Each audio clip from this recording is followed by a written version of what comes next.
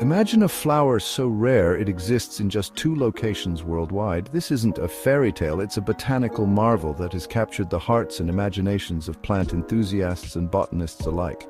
This is the story of the Middlemist Red Camellia, a flower shrouded in mystery and allure.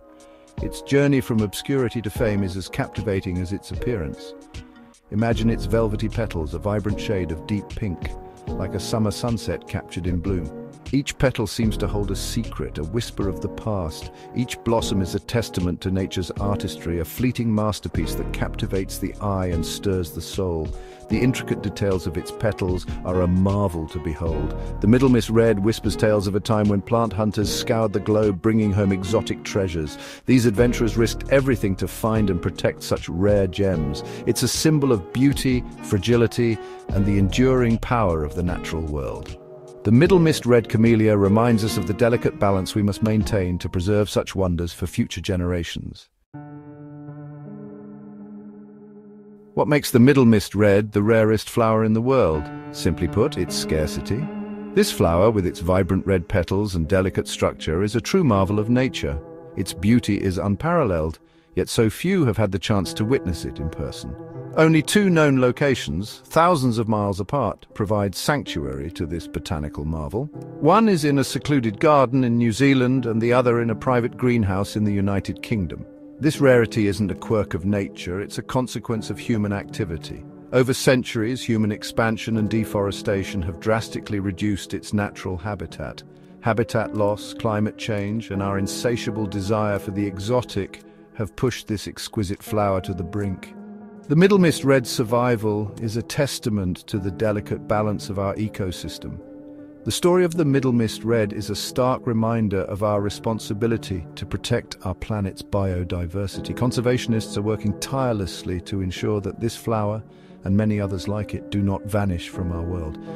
Every species, no matter how small or seemingly insignificant, plays a vital role in the intricate web of life.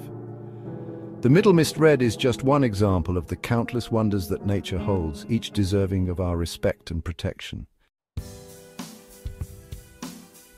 Where can one be lucky enough to glimpse this rare botanical treasure?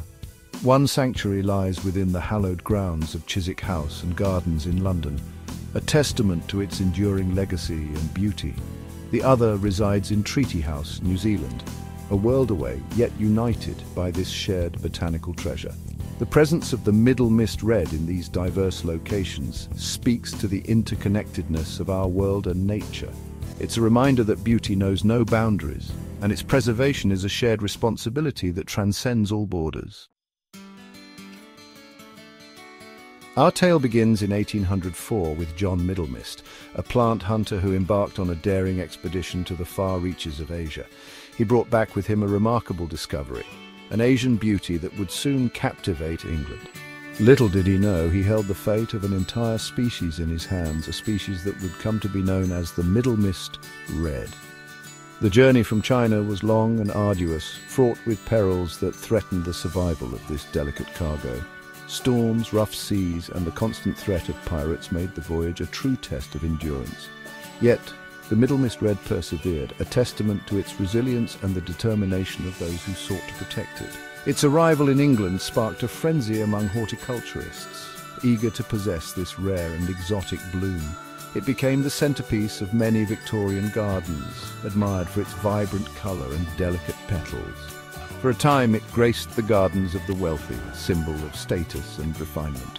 The Middlemist Red was not just a flower, it was a statement of elegance and sophistication. But as with many things in nature, its popularity waned and it slowly faded into obscurity. The once celebrated bloom became a rare sight, a forgotten treasure in the annals of botanical history.